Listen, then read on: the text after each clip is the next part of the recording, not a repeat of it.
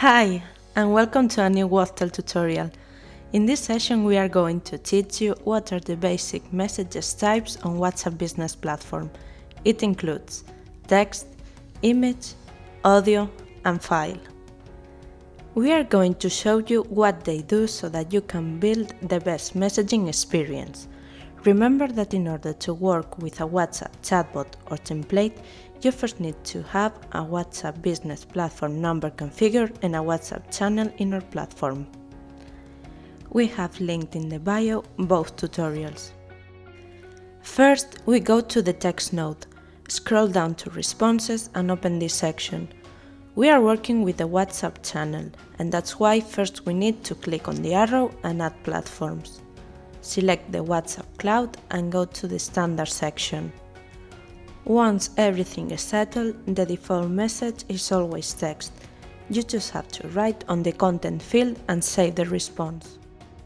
One of the easiest and fastest ways to upload any type of file to our builder is through the media uploader. Let's go to the WhatsApp icon, select your file, the web integration and the file type that you want to use. Wait until it generates the media ID, and that's it. You will have to copy the number later in the response. In case you forget the media ID, you can check the media history section and see the ones you have generated. Our platform supports multimedia messages. In this case, we are going to talk about images. We do the same process of activating the WhatsApp platform, and in this case, select the image.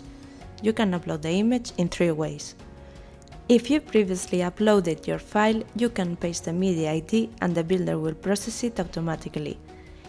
You can also copy the URL of the image or click on Choose from Media Library and upload the file and then select the image. Once inside the WhatsApp responses, select the audio. It's really simple. You can either copy the media ID that you updated previously, copy the URL, or update it in your media library. It works exactly the same as images. PS. Make sure that your audio is in the AAC format to avoid any type of error. In the file format, we can configure several fields. Write a caption and enter the name of the field that the chatbot will display. At this stage, you're approved uploading media content. However, a quick reminder. You can enter the media ID of the file that you previously configured, copy the URL of the document, or upload it to your media library and choose from there. And that's all. Now you can work with the different types of messages to create new and richer automations. Thanks for watching the tutorial, and we will see you in the next one.